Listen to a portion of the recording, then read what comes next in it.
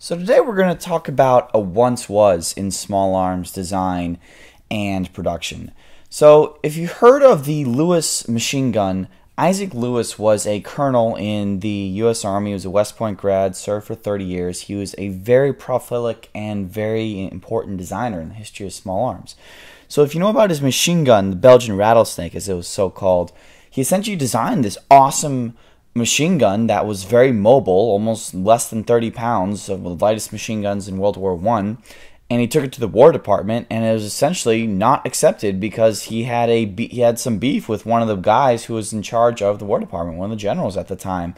And because of that, he said, well, you know, if you guys don't want to buy my machine gun, I'll take it to people who will. And he took it to Europe, sold it to the Europeans, to the Belgians and the Brits, and they loved it during World War I. It was very successful, and left the United States with horrible, functioning machine guns throughout all of the war, playing catch-up the entire time.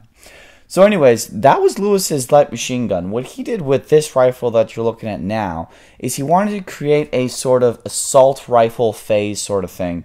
And he did this in a number of ways, and we're going to look at the history of how he did this and some of the drawbacks that he had, and really how he created something that was essentially superior to the Browning automatic rifle in a lot of ways. I mean, we're talking about a detachable magazine, piston operated, ambidextrous magazine catch, left-hand charge, simple operation with the selector switch, a forward pistol grip that is actually angled. We're talking World War I. We're talking 1916, 1918 here. Combat sights and a long-range capability chambered in 30-06. I mean, what you're looking at are features that you would probably say this is much more conducive to rifles in the Second World War than anything before the 1930s. It is extremely advanced for its time period, and yet the BAR was still adopted. I mean, this thing was a pound under the specs. This was a pound under the specs of the original Browning automatic rifle trials contest. Like, can you believe that? This bar came in at something like 16 pounds. This was 12 pounds. It didn't even fall within the specification range. The BAR was happening at the same time, which on a caveat, the BAR that we have today is actually a 1918 version, which was a trials BAR that we wanted to show in the video, because this would have been going up against a trials BAR, not a BAR of post-World War I or World War II. Anyways, the buttstock you're looking at here was created in World War II as a sort of quick fix for BAR stocks. And you see it's made out of metal, and it's got a shopping area. Here I have a regular BAR stock superimposed on top of the image in order to show you what it probably would have looked like in 1918 as a trials rifle. But bear in mind that this was actually a Home Guard issued gun, and they didn't have enough spare stocks to go around, so they created these odd wire things to go there. Pretty fun, eh? So anyways, this is the Trials BAR from 1918 of the original bar model that was extremely heavy. You know, this is what Lewis's gun would have been going up against. Browning came up with his rifle, and he submitted to the War Department, and it looks like it was either sort of military-industrial context or it was a bit too much, and the War Department favored the BAR over Lewis's. We've got accounts from 1918 that one of Lewis's friends sent him a letter saying the War Department, have many Browning guns, the Browning automatic rifle, and contracts for more Brownings are coming in. I don't think your design will sell to the Ordnance Board now, though it seems to be superior to the Browning.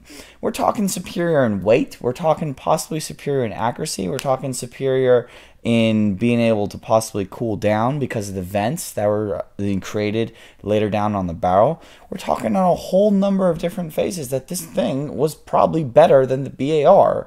And at the same time, the Browning automatic rifle ended up being adopted, and this rifle was literally consigned to history. It was sort of a very unfortunate turn of events for Lewis, which I remind you, this is the same guy who returned $10,000 that the U.S. government gave to him for purchasing his machine gun. He returned it all back because he said, I don't think I need it. I think the government needs it more than me. What you're looking at here is actually the third design iteration of the Lewis Assault Phase rifle, which is as Lewis wanted to call it. There was two others, 1916 and 1917 as well. Initially, it was a 14-pound rifle. Then he got it down to a 13-pound rifle. Then he got it down to a 12-pound rifle. And that's what you're looking at now, which is the final version. So when he first started designing this, one of his quotes is, "This one is still in between and betwixt. It's not a rifle, not a machine gun." I will go back to the design idea I had earlier this year, a light automatic rifle that can be used in the assault by each soldier. And he did that, and he continued on with improving it, and it wasn't even for a trials bit. It was because he really wanted, infantry guys to have something that they could actually assault an enemy with while moving, and while have the automatic capability and have a very reliable and very simply operated weapon, and something better than in 1903. Bear in mind, this is also 2 decades before the M1 Garand was even starting to be taken seriously by the U.S. military establishment. So back to the actual Lewis assault rifle concept here. So what we're looking at the piston right now, and so the piston is screwed onto a sort of groove, and that groove can rotate back and forth. This groove is located before these sort of fins in the barrel, and these are probably cooling fins invented to keep the barrel shroud away from the barrel during high rates of fire. The shroud was a bit of an interesting bit here, and so that comes off by sliding it off, and it comes in with a pin, and it's pinned to the rifle as well. So you'll notice with operation of the rifle that the entire piston system goes back and forth, and that's part of the design here. And it's very similar to Lewis also created a pistol at the same time to try to compete with the 1911. Forgotten Weapons has an excellent video on this pistol, but you can see that the design is very similar in the design of the bolt as well. It is an open bolt weapon system, which was probably necessary back then for the high rates of fire, being able to not have something cook off in the chamber. That's a very important piece there. The rear sights come out of the stock, and they fold nicely away inside of them. They have an open peep sight up. They have an open notch up top for quick sight, and then a peep sight in the middle for accurate stuff when you bring them up and down. The bolt is left-hand charge, which is very innovative for that area. We don't start seeing left-hand charge weapons until later. Selector switch is on the left side, and it can be switched to safe, single, and automatic, just with the flick of your thumb.